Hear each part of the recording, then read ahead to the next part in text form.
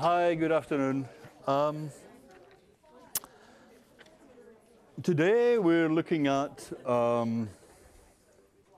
split brain patients and Thomas Nagel on the unity of consciousness. I'm going to do that in just a second. This is the first slide. Right. Okay. So we're basically talking about functionalism, but there's some intuitive sense in which your mind is a unity. From the point of view of science and functionalism, the functionalist approach to the mind that science uses, the lesson of the last 100 years or so of brain research has been that the mind is made up of lots of little bits and pieces, separate processing modules. And that really is what functionalism articulates. All these boxes and arrows show you the various bits and pieces that assemble to make a mind. But there's some sense in which the mind is a unity. As you're experiencing things right now, you're getting everything from a single point of view. You have a single perspective on the world. And it's actually very difficult to explain exactly what that comes to from a functionalist point of view. So that's what we'll look at today. On Thursday, we'll look at artificial intelligence and John Searle's classic article, Can Computers Think? Again, that's a very short article. What's that, 6 pages? But it's had literally thousands of pages devoted to it. And indeed, this Thursday, right after the next lecture in this class, there's one of these on the same page things in the I don't know how you pronounce that, the Banatow? Let's call it the Banatow Auditorium. Right after this class from 3:30 till 5, called Acing the Turing Test, Artificial Intelligence and What Makes Us Human. So the discussion there, that is a panel discussion with 4 distinguished guys, and it should be absolutely continuous with what we're doing in this class. So if you find at the end of this class on Thursday that your enthusiasm is only beginning, that it hasn't been at all satisfied, then you should check out this Acing the Turing Test panel discussion in Banatow, and you should be in shape to explain to them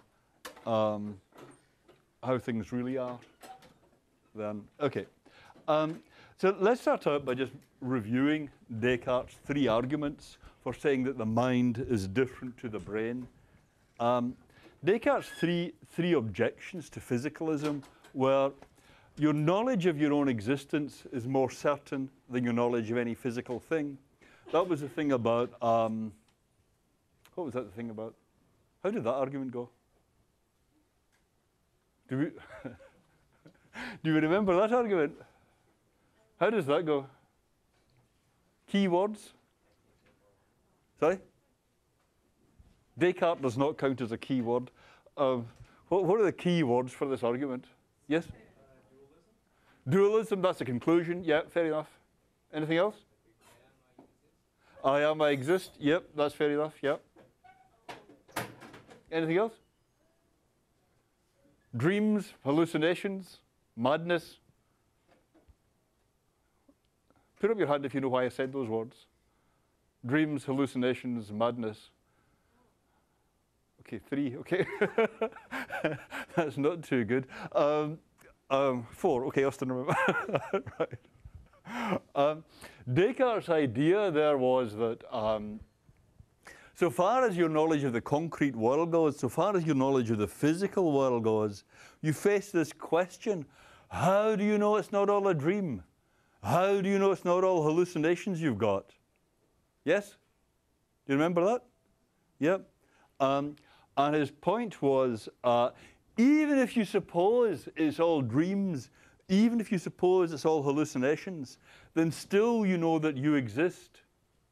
And that's where the I am, I exist comes in, that your knowledge of your own existence is more certain than your knowledge of any material thing could be, because your knowledge of the existence of any material thing can be challenged by that question, how do you know it's not all a dream? But your knowledge of your own existence can't be challenged. Put up your hand if you now remember that argument.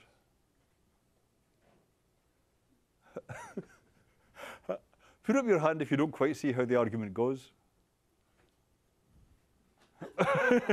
Hello? Okay. This is one of these moments that make pedagogy so rewarding. Okay. Well, you have the chance to raise questions about this argument. Okay, Descartes' second argument was you can conceive of yourself without a body. Your conception of yourself, your conception of your own mind, and your conception of your own body are quite different. So your body and self must be different. And the last one is the argument we're going to focus on today, the hardest one to get, that matter's divisible, but the self is indivisible. It's hard to know just what he's talking about there. And Nagel gives a way of trying to articulate that idea. Yep. Doesn't that kind of go with the blockhead idea? Like, Which one, this one? Yeah. Yeah, they are closely connected, I agree. My way of carving it up is to put the blockhead argument on the side of two, that there's this argument, you can conceive of yourself without a body, so the body and the self must be separate. Your conception of what's going on with you, with the mind, is different to your conception of what's going on with the body. And the stuff we were looking at last time on the inverted spectrum, you can think of that as saying, well, I can know perfectly well what's going on with your body, but are your color experiences the same as mine? Are they different to mine? Are they completely alien? I have no idea. That was the argument. You'd be functionally, maybe biologically, just exactly the same, whatever your color experiences were. So my conception of your body is one thing, and my conception of what experiences you're having, that's something quite different. It seems to float free of my understanding of what's going on with your body or what's going on with you functionally.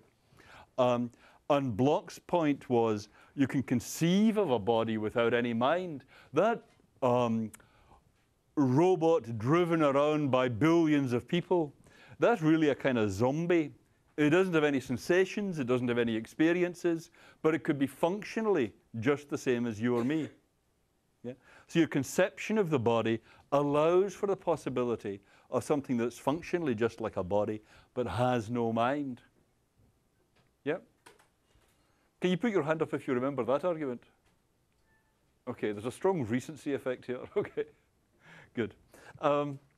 Okay, here's Descartes. The body is by its very nature always divisible, while a mind is utterly indivisible. Now, I don't know, the picture is you've got the mind with all its thoughts and sensations and feelings, and that all hangs together somehow. That all coalesces around a single perspective from which the world is being had. And the idea is you can't explain that notion of the single perspective from which the world is being viewed in physicalist terms. So the idea might be you can't explain the unity of the mind in physical terms. I once read a science fiction story that began with an alien sitting on a sofa, simultaneously reading two different books. And I've always liked that because it's very low-key, right? It's very mundane. He's just reading two different books at once. The thing is, when you think about that for a second, it's absolutely mind-bending, right? How could someone, I don't mean switching from one book to another, but truly simultaneously reading two books at once. How could you do that? I mean, it's not really that you couldn't get both books in your field of view at once. You could do that. And if you had eyes that could move independently, you could focus on two different books at once. But there's something about the idea of reading two different stories simultaneously that is mind-boggling. I mean, it's not that your eyes won't do it, it's that your mind won't do it. The only way you could do that is by splitting up your mind. You see what I mean? Yes. Okay, thank you. Right. So let's look at Nagel's way of explaining the notion of trying to get at the notion of unity of consciousness. There are some basic points about the cerebral cortex. The cerebral cortex comes in two bits. There's a left bit and the right bit. And the left cortex has, from our point of view, these key characteristics. The left bit controls production of speech. And so the left bit takes in stuff from your right visual field, the right half of your visual field. It controls the production of speech. And it controls what motor output your limb movements on the right, your right arm and your right leg. Yep. On the other hand, your right cerebral cortex takes in input from the left visual field. It does the output on the left hand, the left leg, the left side of the face, but it doesn't do speech. Is that why they say the left side is like the creative side because of speech? I don't know that they do say the left side is the creative side. I've more often heard it said that the right side is the creative side because it doesn't do speech. You see what I mean? But identifying the creative side is really a mug's game. I mean, what's creative? There are it's not that there isn't such a thing as creativity. It's that there are so many kinds. Yeah? What's going on? Okay. So the corpus callosum is a large band of nerve fibers that connects the two hemispheres. So if, as I was standing here, a guillotine came down and sliced me in two, and this half conveniently fell away so that you could inspect the brain, yeah, then what you would see is something like that, right? I mean, I'm not going to do this right now, and I'm not suggesting you do this yourself, but something like that is what you would see. The brain sliced up, and there, the corpus callosum, this broad band of transversely running fibers, going right through the brain and connecting the two hemispheres. Yeah. Now, one question is, what's it for? And one suggestion as to what's, well, Nagel remarks that some people suggested that it was basically structural. It was to stop the two bits of the brain collapsing in on one another. It was like a girder or a beam. That is a crazy idea. Another hypothesis is that what this is so handy for is that maybe at an early stage in evolution, there were perceptual functions that were duplicated on the two sides of the brain. So that is very common in monkeys and apes, that you get this duplication. And you don't actually find it in humans. Everything is very specialized. And Gazzaniga suggests that what happens is that in the human brain is that one, evolution tries out specializing one half of the brain, what's going on in one of the pathways on one side of the brain for, let's say, language. And so the bit that was originally being used for perception is now being used for language. The bit on the other side that was doing the same perceptual stuff stays being used for perception, but the two sides of the brain can communicate by means of the corpus callosum. So it doesn't matter that this redundant bit of brain is being taken out, because you can still get all the data from the perceptual processing on the other side of the brain. While language emerged in the left hemisphere at the cost of pre-existing perceptual systems, so some pre-existing perceptual systems had to go to make language possible. The critical features of the bilaterally present perceptual system were spared in the opposite half brain. So it kept going in the other bit of the brain. So by having the callosum serve as a great communication link between redundant systems, a pre-existing system could be jettisoned as new functions developed in one hemisphere, while the other hemisphere could continue to perform the previous functions for both half brains. Right? It's like an organization with some spare people in it. Just eliminate their functions, get something else to do their functions, but make sure you keep communication. So that's the corpus callosum. Now, in cases of epilepsy, when people are having epileptic fits, my picture is it's kind of like an electrical storm in the brain. And one way, just as with a forest fire or something, you contain the forest fire by having a kind of dead area that the fire can't go beyond. So you've got massive electrical activity causing the fit in one hemisphere, and that electrical activity gets transmitted to the other hemisphere by the corpus callosum. So if that's happening, then one way of containing the storm is to cut the corpus callosum. Right? Just cut that whole band of transversely running fibers. Wouldn't that kill the person? No, far from it. In fact, there are, I don't think it's really legal for me to show, I was just looking this up this morning, I can't really show YouTube videos in this class. I mean, for copyright reasons, I'm not supposed to be able to download them. I mean, is that right? But there are wonderful, if you Google up split brain video, then there are wonderful videos of split brain patients talking and explaining what's going on with them. And these people are perfectly okay. If you talk to one of them, it might be you or me, it might be anyone in the class, you really couldn't tell.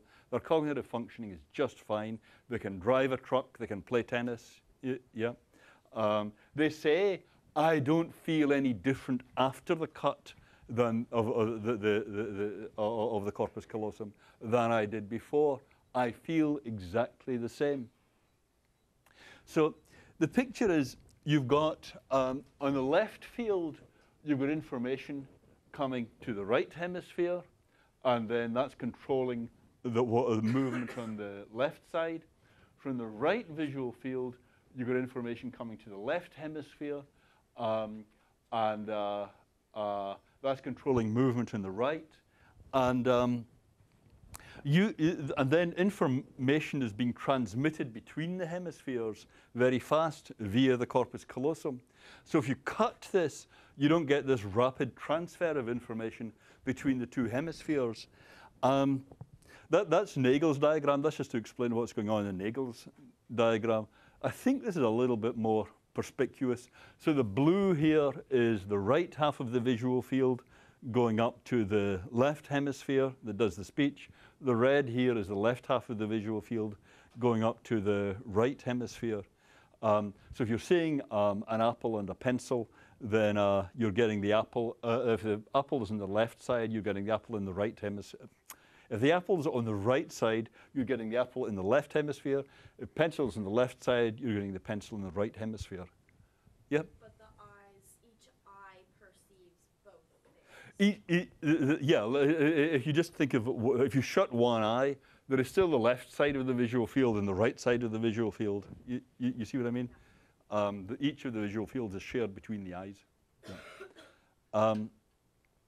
Okay, so the thing is, when you cut the corpus callosum so these two hemispheres can't dialogue anymore, it doesn't really matter very much, because if you just think as you sit here right now, your eyes are scanning the whole time. Your eyes are moving around, yeah? So what's in the left side of your visual field at one moment is on the right side of your visual field a moment later. Yeah, you can try this right now, right? Right now, you're on the left side of my visual field. Whoa, now you're on the right side of my visual field. You see what I mean? You can try this yourself. Right? So long as you can do rapid head or eye movements, it doesn't really matter, because if the apple was here one moment, it'll be here the next moment. So it'll be perfectly obvious to you that you've got an apple and a pencil there. Yeah? As Nagel says, no significant behavioral or mental effects in these patients could be observed.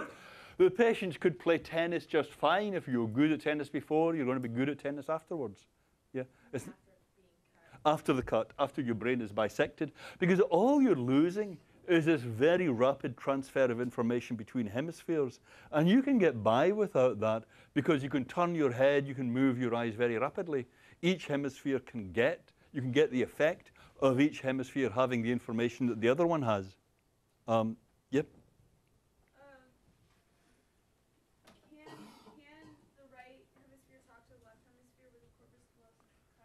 No. It can't talk directly. That's the whole point. That's the way the two hemispheres talk to one another.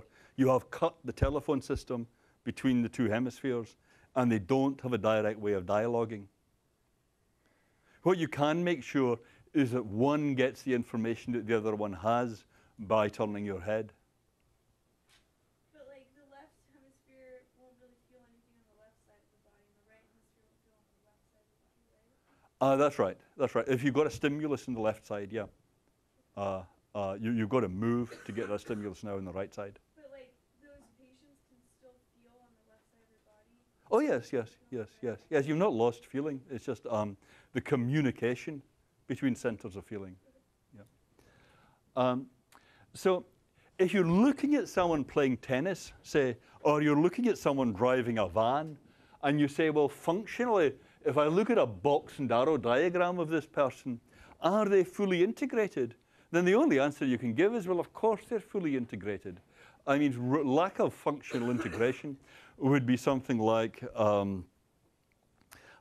your arm starts to move autonomously. You know, people have, say, anarchic hand syndrome, where, you know, your hand takes on a life of its own and may start, it really may start, in some cases, start trying to attack the patient, or it may just remove the patient's clothing while the patient is, of which the patient's not aware, yeah. There you really have a functional dissociation. You have the hand moving in a way that's not integrated with the rest of what the patient wants or is trying to do. But there's nothing like that going on with split brain patients. They are functionally perfectly ordinary.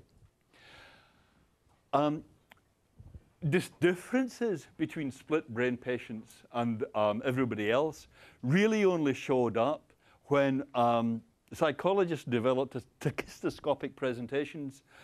That is, presentations of stimuli on computer screens that were very, very brief.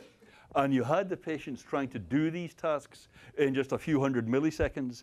So the idea was that you were going to show the patients stimuli in such a way that it was too fast for them to scan or turn their heads.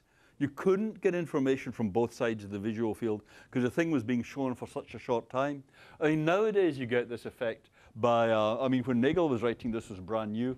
Nowadays they get this effect by eye tracking and image stabilization. So you have a gadget keeping track of where the eyes are, where the eyeballs are pointing, and you have a gadget moving the image about so that it's always on the left side or always on the right side. And once you got that, you got, yes? Sorry, I was just wondering, is it only visual information that these people can't process fast now? Or is it just like any information? It's not how fast you can process it, it's the communication between the processing and the two sides of the brain. Okay. Yeah. It's not only vision, it applies to touch too. Yeah. Okay, so suppose you have a computer display being shown up very briefly, and you've got a tray of items in front of the patient. So there's stuff, various household objects on it. And on the left field, it flashes up pencil. On the right field, it flashes up toothbrush. And you do that very fast. Then what's going to happen if pencil is being flashed up on the left, then which hemisphere gets that? The right. And so which hand is going to hunt for the pencil? Left, right. And if it's toothbrush being flashed up on the right, which hemisphere gets that? The left, right. And so which hand hunts for the thing? The right. Okay? That is a little bit tricky, and I'm not saying I will not get lost in it sometimes, but it's basically very straightforward. Yep. So here you have someone who's pointing, I mean, as usual in these experiments, the top of the head is cut off so that you can see what's going on. So you can see here the two hemispheres and the cut. So he's being shown an array of objects. He's got key in the left. He's got key being presented in the left, ring being presented in the right. So which finger is hunting for the key? The left. Right, because the key thing has gone up here. Yeah. And the ring word has gone up here. has he at any point seen the word keyring? Yeah, he does not have a third hand that is searching for the keyring. You see what I mean? They're two different things. He's just got key and he's got ring, but he doesn't have keyring. Yeah? So if you ask him, what are you searching for? What's he going to say? The ring, because the left side controls speech. That's right. He's going to say the ring. Is he going to say the key? Is he going to say the key? Right. And if you ask him, how come you've got a key in your hand? What's he going to do? Sorry? He calls the key a ring. Yeah, he might say that's a ring. He might stick to his guns. Yeah, right. He might do that. It's hard to know exactly what he'll do because it's the left hemisphere that is doing the language, and it doesn't know anything about the ring. Yeah? So there are two kinds of disunity here. Tim Bain pointed this out, that there's a disunity in how he behaves. The two hands are hunting for different things. And there's a disunity in what he's representing because he's got a visual representation of key and a visual representation of ring, but he hasn't got a visual representation of key ring. The vision, the representation of the world in vision seems to have come apart. It seems to have got broken up somehow. Yeah. Here's a classic case. The patient, again with the top of his head off, is shown this scene, the snow scene in the left and the chicken foot on the right. And he's given this array of things, and he's asked, point to the thing that goes with the scene you're looking at. Yeah. So on the left, he's got the snow scene. So he's got the snow scene represented in the right hemisphere, and then with his left hand, he's pointing to the shovel because there's a car buried in the snow there. He's going to dig out. Yeah, you're going to dig out the shovel out of the snow. Over on the right, we've got the chicken foot, the chicken claw being represented here, and he's pointing to the chicken on the display. So suppose now you point out to him, you're pointing to the shovel. Why are you doing that?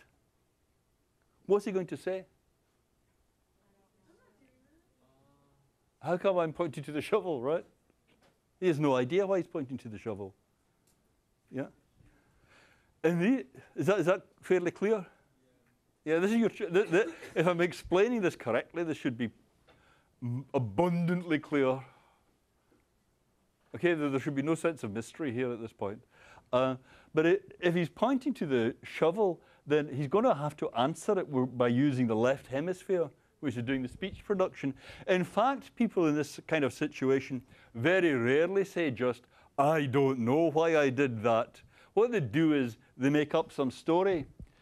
When asked why the chicken, he said it goes with the chicken claw. When asked why the shovel, he responded, to clean up the chicken coop. Yeah, I mean, people make up a story. Why did I do that? Yeah, the language center is doing its best to rationalize what you're doing. Yeah. So will it always go to, like,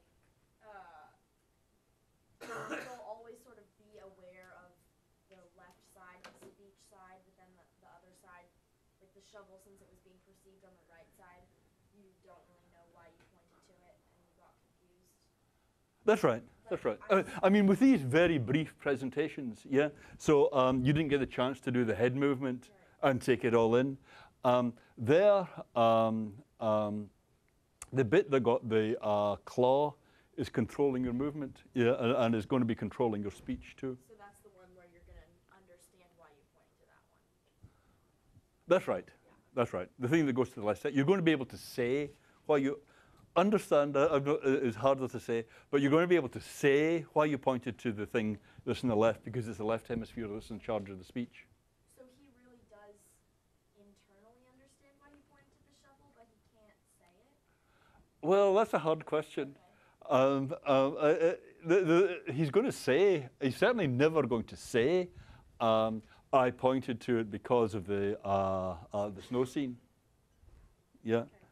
So is that consistent with him understanding it? 1 and 2. Can we say that he has two minds in his head which work consistently parallel because they have the same input and Yeah. they don't get the same input? Yeah, you might say he's got two minds in his head. There are two different minds here. Yeah. I mean, it's difficult because the difference between this case and the ordinary case, and the case of you or me right now, is that is just that these two centers are able to talk to one another. Yeah. So if that's the right description of this case, presumably it's the right description of your or my case, that we have two different minds and they're just in very rapid communication. The question is, can we go further and say we divide brains into 4? We divide the brains into 4? Okay, steady on. Why 4? No, we could do 8. And if we could cut it like into more pieces and have more different minds. Yeah, that's kind of mind-bending, no? I mean, I thought, when you came into the class, you thought you just had one mind, right? But now it turns out you actually have two minds that are just very rapidly talking to one another. This is your whole of your regular life. You're suggesting, well, actually, it's 8 or 16. 365. That's right. Yep. I'm not sure I totally understand this. Uh-huh. Is there then no communication between the two halves at all? There's no internal communication, yeah. But if you just keep moving your head, you could make sure that the two get the same information. Yeah, if you just behave regularly, the two sides will get pretty much the same information, which is why in ordinary life you're not going to be able to tell that there's anything unusual here. So if this person couldn't move their head, Yes. they wouldn't be able to explain why they had chosen the shovel. That's exactly right. Yeah, that's the thing about that quote. Yeah, he's got no idea. The language production center has got no idea why it chose the shovel, and it is just having to make something up. This is his thoughts. Yeah, well, yeah, he's perfect. I mean, he's being sincere in this. This is, and I can actually show you some more examples in a second of this kind of thing. Yeah, this is a classic experiment. This one, a classic report. This one, but there are many other such reports. Yeah. Yep. Oh, okay. Say then that there's like maybe also a disunity between consciousness and awareness. 'Cause Uh-huh. awareness, like if that's like sense perceptions, then like you perceive the shovel or you perceive the image of the tractor in the snow or whatever it was, but you're not necessarily conscious of it. Like I don't know if that's Yes. true, but like consciousness, like usually is like what we can verbalize, what we can understand, like think about, like reflect on, but like you can be aware of other things without being conscious of them as well. So I strongly agree. I mean, animals are presumably conscious of stuff without being able to verbalize at all. Yeah. So we usually think that what we can verbalize is stuff that we're conscious of. Yeah. But you could be conscious of stuff without being able to verbalize it. I mean, that's your point. I just mean to be playing back to you what you just said. no, actually, I think my point, like, I think I got kind of muddled.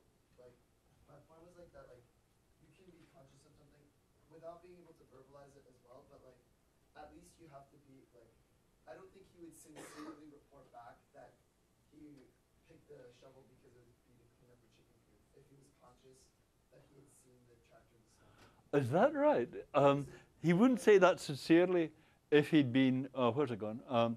He wouldn't say that sincerely to clean up the chicken coop if he was conscious of it. Yeah, I believe that he was aware or like that he perceived Yeah. it like through his senses, but I don't Yeah. think he was conscious of it. If he like genuinely like reported back that. Very good. Yeah, yeah. No, I absolutely see that. That's really good.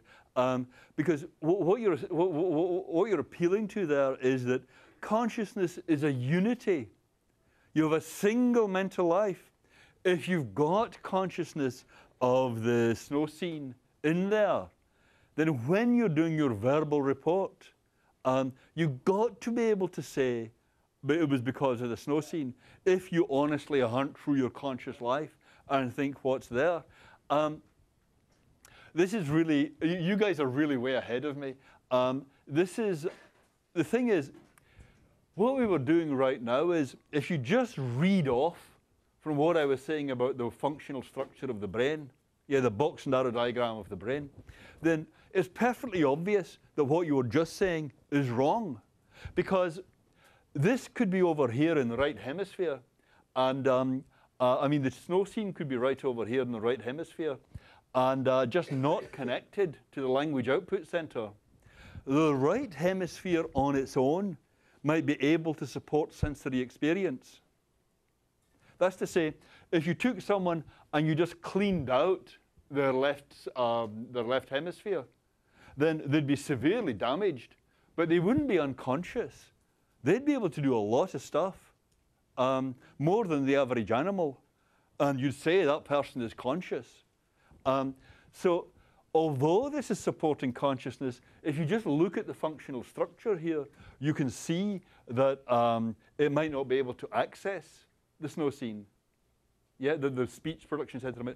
But your point is also extremely good, because when you think about it intuitively, and when you just think about it commonsensically, if you've got in your consciousness the snow scene, then when you're doing the verbal report, you must be able to access the snow scene, if you're being honest and you're not blocking it or whatever. So that is really puzzling. That is really the main point here. That is really the key point, that when you think about this in terms of the functional structure of the brain, it's absolutely obvious that he's going to have to make this report to clean up the chicken coop, and that's going to be the best he can do. But when you think about what's going on in his conscious life, it seems absolutely baffling that that could, I mean, it seems obvious that that couldn't be the best he could do. He must be able to verbally report the snow scene. And that was your point. Yeah, at the very least, I would expect him to report back, like, I don't know why I did it. Like, that would at least indicate that he was like, there's something else. It's like, There's something escaping me here. But like the fact that he like truthfully, like, just like intuitively responds, like, oh, because I would clean up Right. the chicken coop. Like, that makes me think, like, even if he was aware or like he sensed the car in the snow, he wasn't conscious of it. Okay. And so if you said, well, he was conscious of it, but he just couldn't in any way report it, that's kind of baffling. That's kind of incomprehensible. Like, well, I don't know. I don't know how that could be. I'm sorry, there's a lot of people. Someone who hasn't asked a question. Are you going to go over the pencil and the pipe example? Because yes, I think so. I think that's what I'm going to do next. I think that one really clarifies the having thoughts on each side of the hemisphere. Wait a minute. I think this was the pipe example, but I think the pipe got missed out, if you see what I mean. So this is an abstract description of the pipe example. If a concealed object is placed in the left hand and the patient is asked to guess what's in it. Okay, so you've got something in your left hand, you're being asked to guess. Okay, so you put the duster in the left hand, you're being asked to guess what you've got in your left hand. Where's this information going to? To the right hemisphere, which doesn't do the language, right? So the left hemisphere, which is trying to do the language, is saying, well, I don't know. So the right hemisphere has some control over movement of the hand for writing. So the right hemisphere is, suppose you're right-handed. The right hemisphere is going to be able to move the left hand, and it will clumsily start. Well, if it was the pipe example, right? So the left thing writes out P. Okay, so actually, I'm sorry, this is a bit confusing.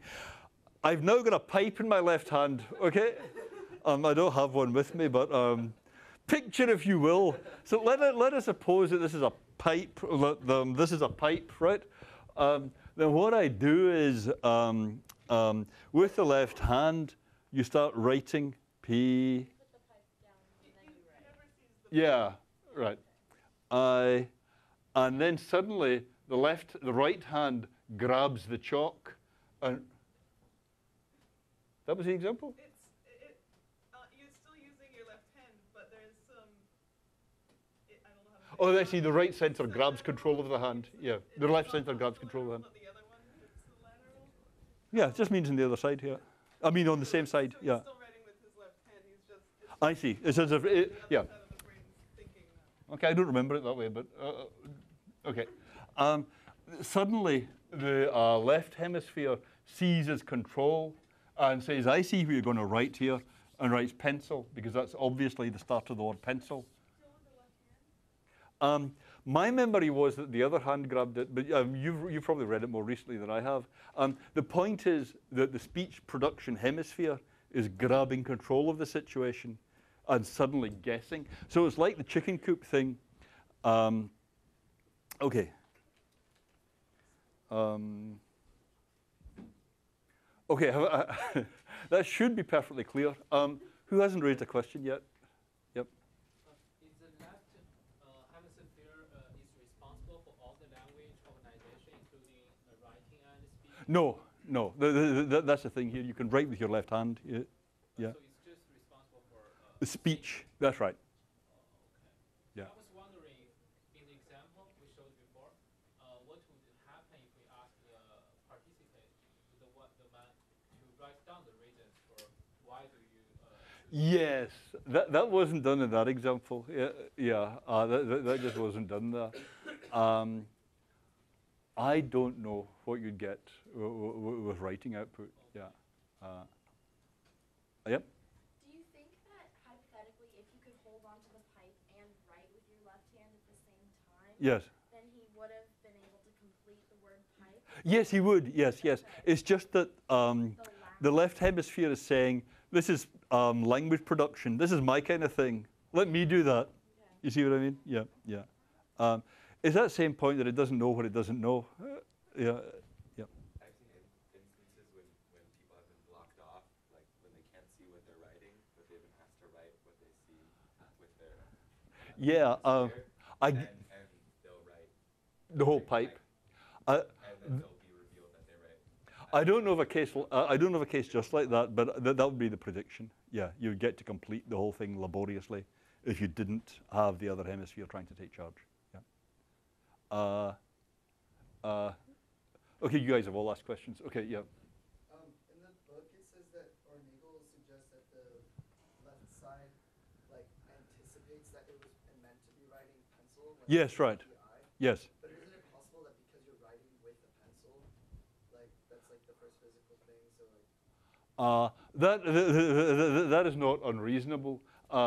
I think Nagel was thinking, you start out PI, you see it's as if you see someone else writing out PI, and then you say, oh, I know what that is, and you fill in pencil. Right, but if you were writing with the pencil that's in the hand, that is also possible. Yeah, that is also possible. The key point is it's an external cue to what you're seeing, or to what you're feeling. It's an external cue that you're using to what you're feeling, in your hand. Yep. Okay, so with the keyring example, Uh-huh. that means that the right hemisphere has to understand the word key. But I thought the left hemisphere is the only one that has to do speech. Speech is one thing and language is another. You hear what I mean? Speech is just a special thing you do with language. Comprehension is not confined to one hemisphere. Okay, and then also with these, are they see it flash and then they're told then to take like a couple seconds to pick it out? Yes, I mean, it's not that you have to do it within that very brief time frame of the flash. Okay, Yeah. so then they have time to like think about it. They do it, well, think about it is a strong word. They're just trying to do it right away, if you see what I mean, but it's they have more time than the flash. Yeah. Okay, wait. And then also, when you're writing with your left hand, it's controlled by the right hemisphere. But when the left hemisphere takes over, Yeah. how is that left hemisphere interacting with the right hemisphere to tell it to write pencil? Well, my memory of this is quite different to yours. I may be completely wrong here, but my memory was that the pencil was literally snatched from the left hand by the right hand, if you see what I mean, and the word pencil completed. Yep. Yeah. Yeah. One, two. The example right now, and it says basically they start writing the PI, and then the writing speeds up and becomes lighter. Uh-huh. It's still the same I hand, think but it's- it's an obvious transition of like what's controlling. Okay. I think it's because with the sensation, the Yeah. tactile stuff, he can only feel the Yes. in his left hand, and that translates to the right side of the brain. But Yeah. and language is only in the left hemisphere. Right. Things like writing are both contralateral and Ipsilateral. Yes, that's so right. why That's right. You can still write with the left hemisphere. That's exactly right. Yeah. Okay. That's completely correct. And I'm happy to settle for a draw if it isn't specified which hand. Right. No, I think it's interesting. After he writes out pencil, then he crosses it out and then draws a picture of a pipe with his left hand. Yes, that's right. Yeah.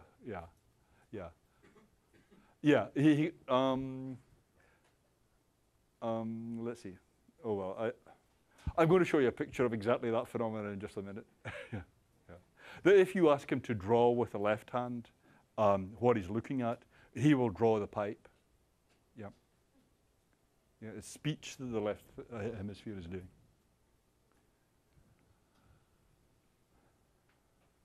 Yes? Do you agree with the two-mind thing? No, I was trying to bring out how alarming it is. Yeah, I think it's completely astonishing, the idea that all of us are two minds. Yeah, that can't be right. For example, imagine we have two visual associated areas in Uh-huh. one in each hemisphere, and we see a picture with both eyes. So Yes. the hemispheres have the same input. They would probably do a different or have different association. That also is possible, yeah. So we have two different associations of the same visual input in the brain, That's right. aren't they? And doesn't that show that we have two streams of consciousness? That's your question. Yeah, I mean, it would be a very strong result if that was so. I mean, there are many, many different visual processing areas. I don't know, the last I heard it was in the high 30s. There's probably far more than that now. So if you're going to say every time you've got a bit of the visual system that's doing something different to what another bit of the visual system is doing, that's a separate stream of consciousness. That's going to be a whole lot of different streams of consciousness. And that's only for vision. Once we get onto the other senses and thinking in general, that's too many minds. That can't be the right answer.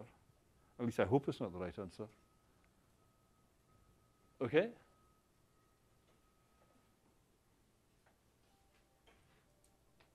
It's clear why this is a puzzling phenomenon. I really encourage you, Google up split brain and see these guys talking and see these guys doing the experiments.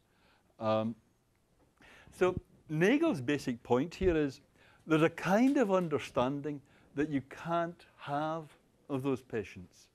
There's a kind of understanding that we have of each other ordinarily that we just take for granted.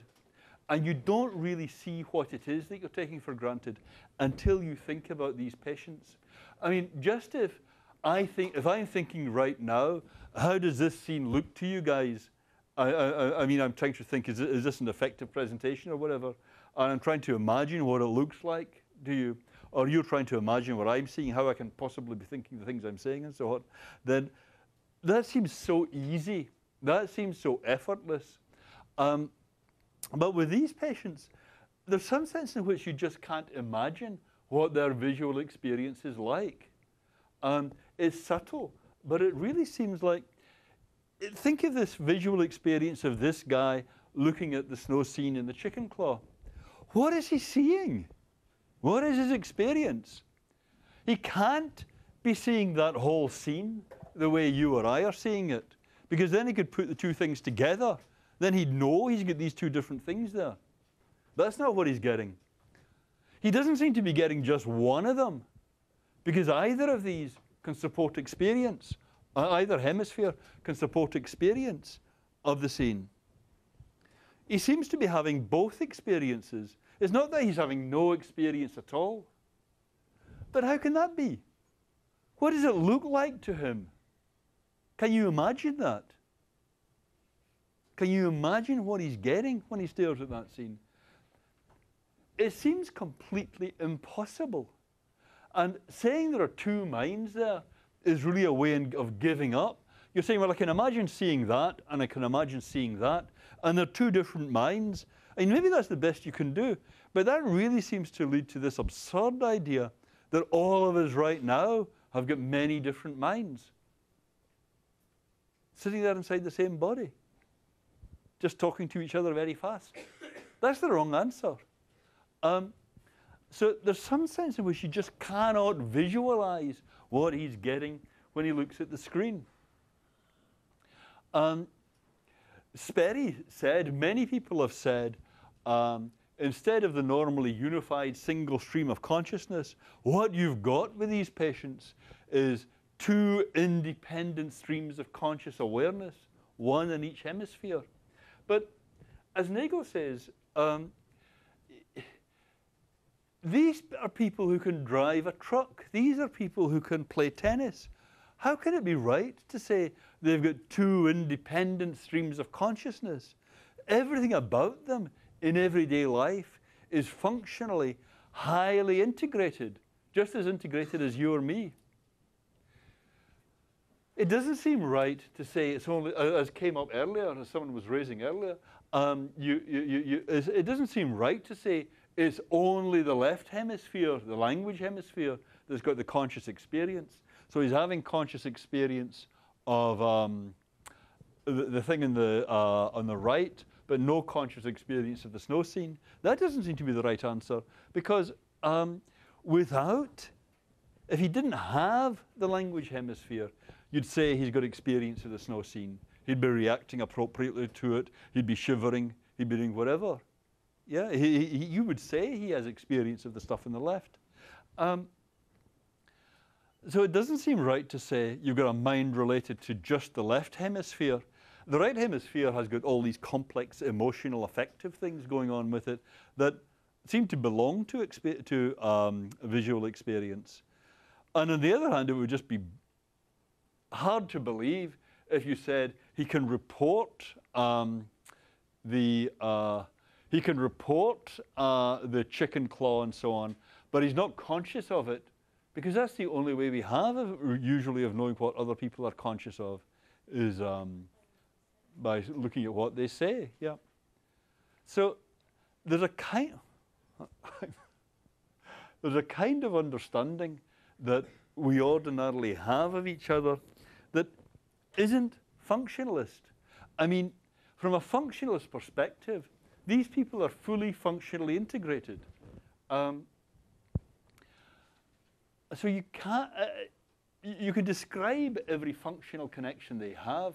What we were doing at the start is just working through. It's pretty simple functionally what is going on. Yeah? And that's when you guys were all predicting what he's going to say. Yeah, you could do that. But that doesn't let you imagine from the inside what it would be like to be a patient like that. You don't know what kind of perspective you'd have in the world if you were such a patient. You don't know what your experiences would be like. So there's a kind of understanding that we ordinarily have of one another that we don't have of these patients. And that's not a matter of knowing how things are functionally for them. We know all the functional connections this guy has, but we don't understand his mind. We don't know what's going on there. And that's a limitation in functionalism. Here's one other example. There are these paintings by Arcimboldo of faces and people made of fruit. Yeah? Now, the right hemisphere is thought to do faces. The left hemisphere is thought to do relatively detailed things like fruit. Yeah? Yes? That makes sense? There's that specialization in the brain of what does what. So let me just check. Can you see vegetables here? Fruit? Yep. Can you see the face? Okay. Okay, very good. I mean, there are many, many such paintings. So you show this to the split brain patient, and you say, you put up two words on the screen, just one above the other, and you say, can you point to the word that describes what you're seeing? So this is not asking for speech production. Just can you point to the word that describes what you're seeing? What finger, and you say, okay, now point with your right hand. What's he going to point to with his right hand? I said let me see. I said the left side does relatively low scale things like fruit, vegetables, and so on. The right side does larger scale things like, is it a face? Yep. So with the left hand, he points to the word face. With the right hand, he points to the word. Very good, right? So what is it? You guys can simultaneously get it that this is a face and that this is fruit, right? What in the world is he getting when he looks at this kind of scene? He's somehow getting both all right, but he's not getting both at once yet. How can that be? You can make sense of just getting one or just getting the other, but how can you visualize what he gets when he looks at that scene? Yep. So if he were to close one of his eyes, he would see he would see either the fruit or the face. This is not using, it's not really eyes, it's the visual field, remember, yeah? But this is not really using the visual field phenomenon. This is just using the two hemispheres are doing different kinds of processing. Yeah. Yeah. If he Oh, was, yeah. was allowed to point both hands at the same time, would he point both hands? I don't know if that's being done, but that would be the prediction. Yeah, that would be the prediction. Yeah. I feel like I can switch between seeing the face and seeing vegetables. But you can't do it both at once. Yeah, I can't see a man and the fruits at the same time. I have to concentrate on Yes. the fruits, or I have to concentrate on the face in general. So is Yeah. it like we are switching in our brain if we're not seeing it simultaneously? The idea of switching attention here is really important. Yeah. Myself, I feel like I get this both simultaneously, but yeah. What do people think? But it's often very difficult to know whether you're switching attention or whether you're really getting two things simultaneously. One, two. Well, I mean, I think a good example of the switching is the cube. You can see it either facing towards Yes, you or in right, the other direction. right. You can't do it both. Yeah, yeah, that is a very good example. Yeah, that really seems to be switching. Yeah, yeah. Or again, it's like one of those Jack in the Box, or not Jack in the Box, one of those Applejack boxes optical illusions, where it's like the woman and it's like an old lady or a young Yeah, lady. yeah. Switch your Yeah. perspective. You know that kind of example? Yeah, yeah. So you can see it as an old lady, or you can see it as a young woman. You totally Yeah. have to, I feel like you can't see them. You can't see them both at the same time. Yeah. Okay. So the point is that the general abstract point is, with these patients, it's functionally very easy to describe what is going on.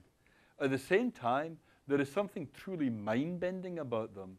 You have really there's some sense in which you have no understanding what's going on with our minds at all. So I said this is a way of interpreting Descartes' argument. Descartes' argument was the mind, as we ordinarily think of it, has a kind of unity. There's a single perspective from which the world is being viewed. But you can't explain that in materialist terms, what kind of unity we've got here. Because any functionalist account you would give of the unity here, the patients meet that. But there's some sense in which you don't have a single perspective in the world here. There's nothing coherent you can imagine here about what the patient is getting. Yeah?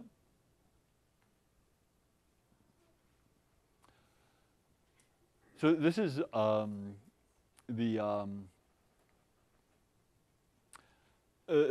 phenomenon that someone just raised. I think the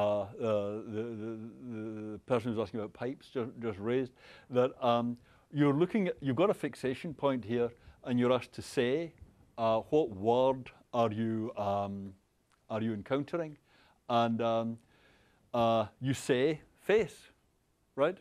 It's going to the left hemisphere. The left hemisphere does the language production, the speech production, and so you say face.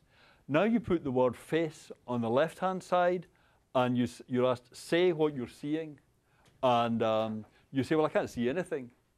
But if you're asked, draw with your left hand what you're seeing, you can draw the face just fine. Yep, yep. Wait, so are you saying that Descartes' argument is this is proving his No, I'm saying this is a way of proving his argument right, that there's something about our understanding of each other that uses imagination or something like that to get hold of the other person's perspective in the world, what the world is like from their point of view, and saying that's important to our ordinary understanding of the world. And it's so easy usually that you don't even notice it. You know, you don't even notice you're making that presupposition. But the thing about these patients is you don't have that. You don't have that unity. And that's really bizarre when you don't have it. And you suddenly say, well, there's a kind of hanging together that experiences don't have, but I don't see any way of explaining what that is in materialist terms. That's the idea. So that's a way of elaborating Descartes' argument. I'm not putting that forward as exactly what Descartes had in mind, but it's a way of elaborating the idea. Yeah? I mean, to say the mind is indivisible, if you say what's going on here, what is he experiencing when he looks at this display? One, if the mind was divisible, you could say, well, of course, we know what's going on there. He has two half minds. One half of the mind is getting the word face. The other half of the mind is not getting the word face. That doesn't make it go away, right? You have no idea what you're talking about when you say half a mind there. Yeah, that's the sense in which the mind is indivisible. You can talk about two different minds, but two half minds makes no sense.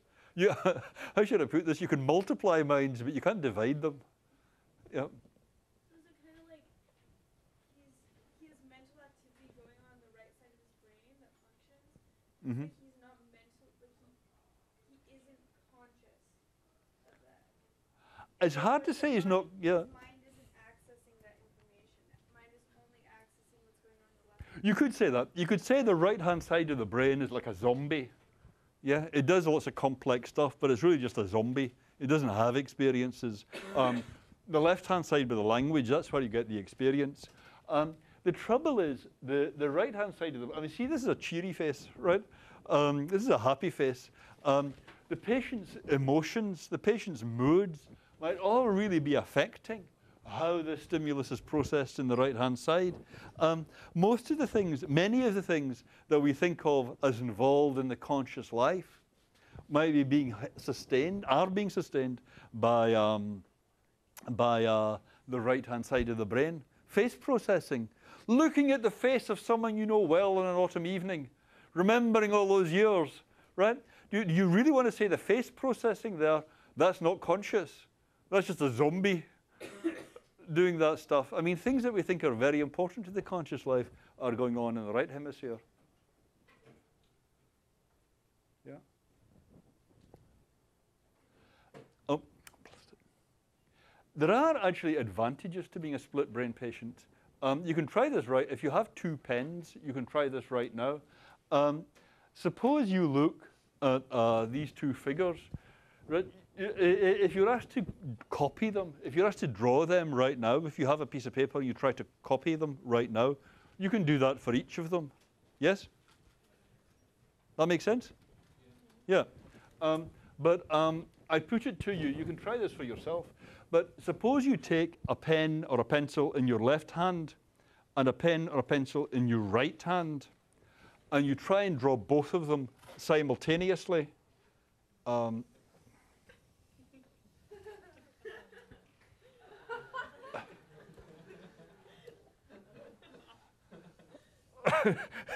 This is very difficult, right? Yeah, I mean, try this yourself. It's very, very hard to do that. You can't, well, I can't anyway, yeah? Split brain patients can do that just fine. They can copy the two things simultaneously. Yeah, and if you think about it, it's obvious why that is. You or I trying to do this, this is the corpus callosum at work. You or I trying to do this have this traffic trying to coordinate your information, trying to coordinate your movements across the two hands, trying to pull them together to make it a unified action. And that's what's so confusing. The patient who has a corpus callosum cut doesn't have that. Here are regular people on the left trying to copy. I mean, if you try to copy things that are mirror images of one another with the two hands, then that's pretty easy. You can do this simultaneously. Or if they're exactly the same, you can do that. But look at here. Here is two images to be copied by each of the two hands. And a regular person does something pretty much like what I did, right? Yeah. That's like a regular that's a regular person. If you can do it, that means that there's something wrong with your corpus callosum. So I wouldn't get too high and mighty about this. Whereas, as you can see, patients manage both things just fine. Yeah. So this is it's not all bad news being a split brain patient. Yeah. There are some things that actually helps you with, and this actually connects to the thing that the thing about attention. One question about the unity of consciousness, when you try to, I think one of the most interesting ideas about the unity of consciousness is that it has to do with attention, that you can't attend to two different things at once. Yeah? And you might wonder with patients, isn't it that they switch attention between, say, the chicken and the snow scene? They're switching attention. The alien I began by talking about, the weird thing about the alien who's reading two different books at once is that they're attending to two quite different things at once. Yeah? And it's so hard to do that usually. I mean, you can do two different things at once. You can, well, I can't, I'm not that good at it, but you can pat your head and rub your stomach, right? But usually you take it that if you're doing that, then one of these things is being done automatically. And most one of them is what you're attending to. You've got to set one of them to run an automatic pilot, even if you're attending to the other one. You usually think, well, maybe I can only attend to two different things at once. And Tim Bainer suggested this with split brain patients, that what they've got is they can attend to the snow scene, they can attend to the chicken, but they just can't attend to both of them at once. Yeah, they kind of switch temporarily. But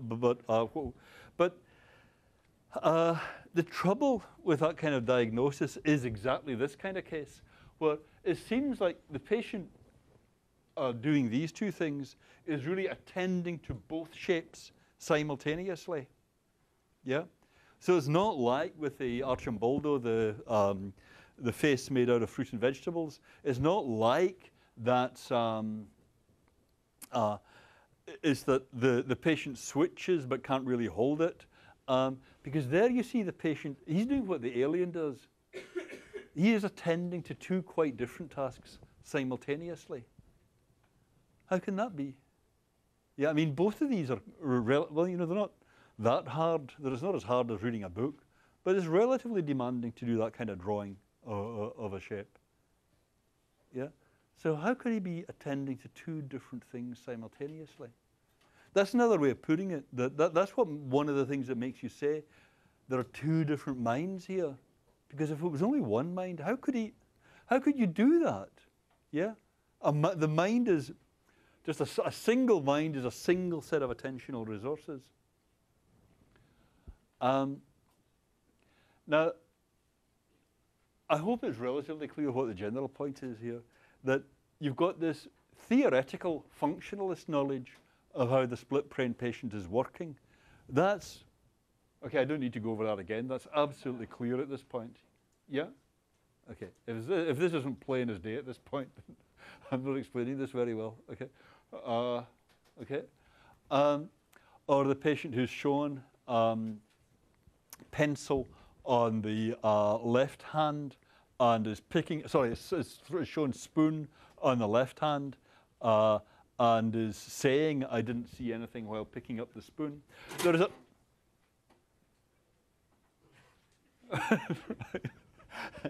there's another kind of case, incidentally, where the control of facial expressions is contralateral. So your left hemisphere is controlling what goes on the right side of your face. Your right hemisphere is controlling what goes on the left side of your face. So if you flash up on the right side of the screen, smile, you really get a very peculiar expression, because only the right side of the face is trying to smile. The other half has no idea that it's meant to be smiling. Yeah. Sorry? I was talking about the face. The tongue, the tongue is a further area, right? And when I smile, I don't usually bring my tongue into it, frankly. Right? But there are all kinds of variations, I guess. Yeah. Okay. Yeah, I said this thing with the chicken and the coop. There are lots of cases like this. There was a patient who's shown. He's asked to show what's the movement, what's the action you'd associate with the word we're going to show you. And so you flash up telephone on the left-hand side. And so does the speech center get that? No. So is he going to say telephone? Is he going to say phoning or something like that? Do a phone movement? No. And what this patient said was clap. Why clap, I don't know. And the experimenter said to him, well, what we actually flashed up was telephone. Do you know why you said clap? What does clap have to do with telephone? And he said, I don't know. I guess it's all these pills I'm taking. They make you kind of high. And people will not just say, I didn't know what was going on. You see what I mean? People make up stories. This patient was flashed up bell on the left and music on the right, and I can't remember. Let me see if I can get this.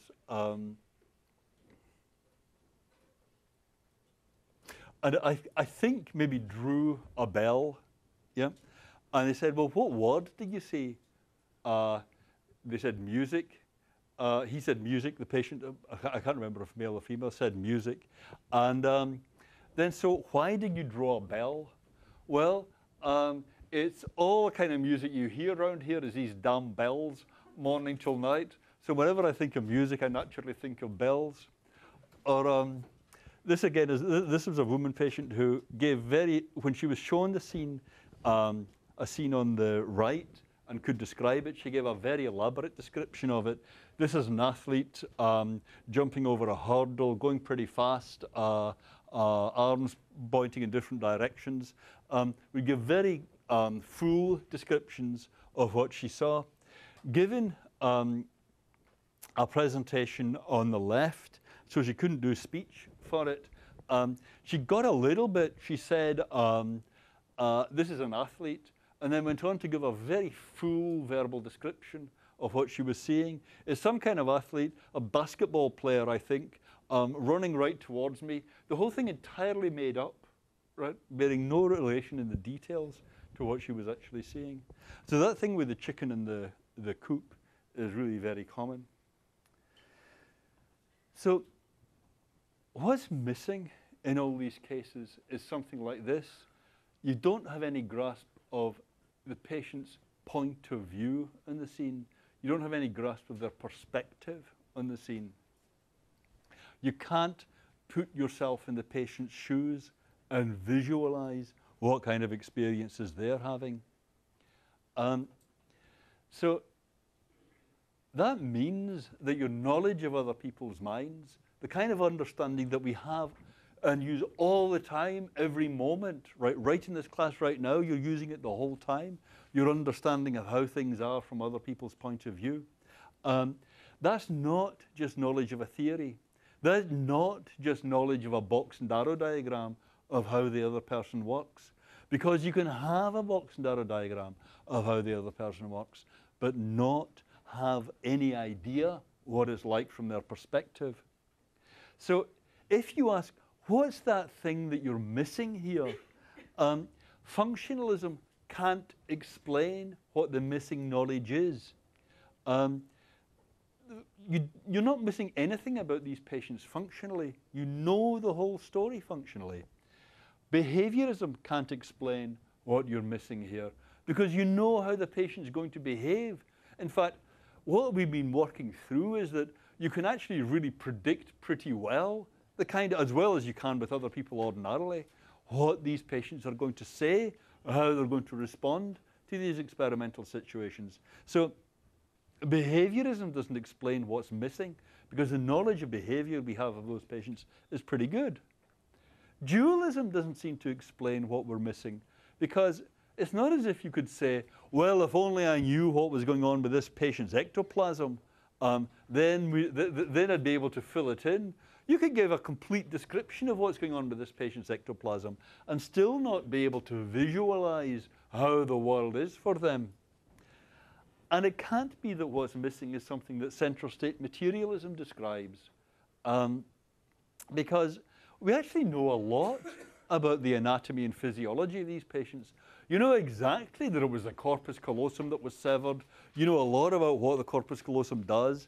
You know all that stuff, but you still don't know anything about what their visual experience is like. That is still completely baffling. That is still a real puzzle. So there is something about the mind, something about your conscious visual experience that is eluding all these perspectives. Behaviorism, central state materialism, functionalism, dualism. And on that bombshell, we'll pack it up for today and carry on with the Chinese room argument on Thursday.